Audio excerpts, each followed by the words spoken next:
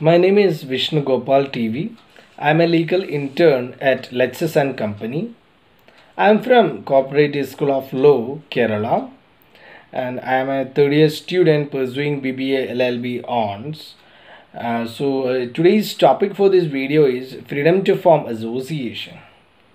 So the purpose of this video is to speak about the speak about this freedom of association, which has been guaranteed under this article 19 clause 1c.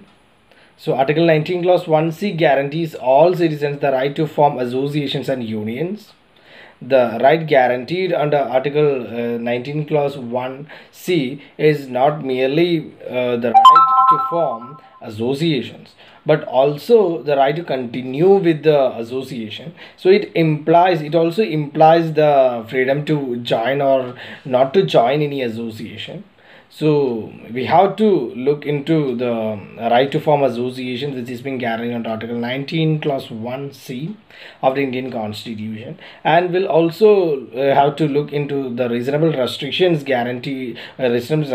imposed upon this right, which has been mentioned in Article 19 Clause 4. So we have to also look into some of the important case laws under this article. So in one of the famous case, that is Damayanti versus Union of India. So here the validity of this Hindu Sahitya Sammelan Act in 1962 was challenged as violative of Article 19 Clause 1c of the Indian Constitution. So the petitioner was a member of an association when he or who then introduced the new members which changed the composition of the association. So the result of this alteration was that the members who voluntarily formed the association were not compelled to act in the association with the other members, and their right to continue in the association was challenged. So the court here held that it was a clear violation of Article 19 Clause 1c, that is the right to form association, which also includes the right to continue in that association. So that's about that case, Damayanti versus Union of India. So the restriction of freedom of this association is mentioned in Article 19 Clause 4. So here it is been held that the freedom of association is restricted on the ground of public morality, sovereignty and integrity of India, and on the ground of morality.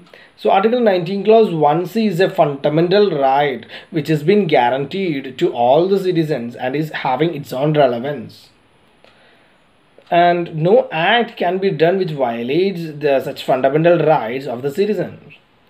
So now we can also look to some of the related case laws under this Article 19 Clause 1c. So in a case, Haji Muhammad versus District Court Madla, here a restriction requiring a teacher to take prior permission to engage in political activity is a reasonable restriction. So it aimed at teachers preventing from getting mixed up with the political institutions. So that's one important case. So another important case is Balakotia versus Union of India. So here service of appellant was terminated under railway service rules for being a member of Communist Party and a trade unionist, and the appellant argued that terminating him from the service amounts to violation of his fundamental right to form association guaranteed under Article 19 Clause 1c.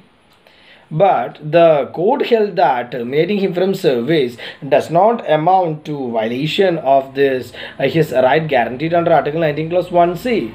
So because the order did not prevent the appellant from continuing in Communist Party or as a trade unionist.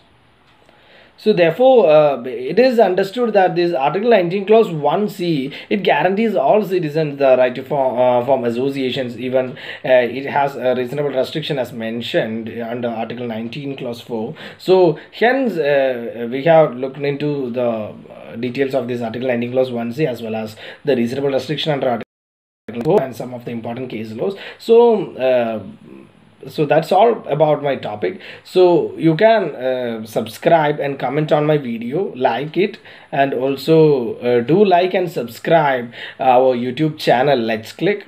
And please give me a feedback regarding this video, and if you have any questions related to this video, you may please comment that question in the comment box. I will be replying as soon as possible. So this video does not solicit any type of promotion or advertisement as per the guidelines of Bar Council of India, and the sole purpose of this video is for educational purposes only. So by saying these words, I am concluding. Thank you.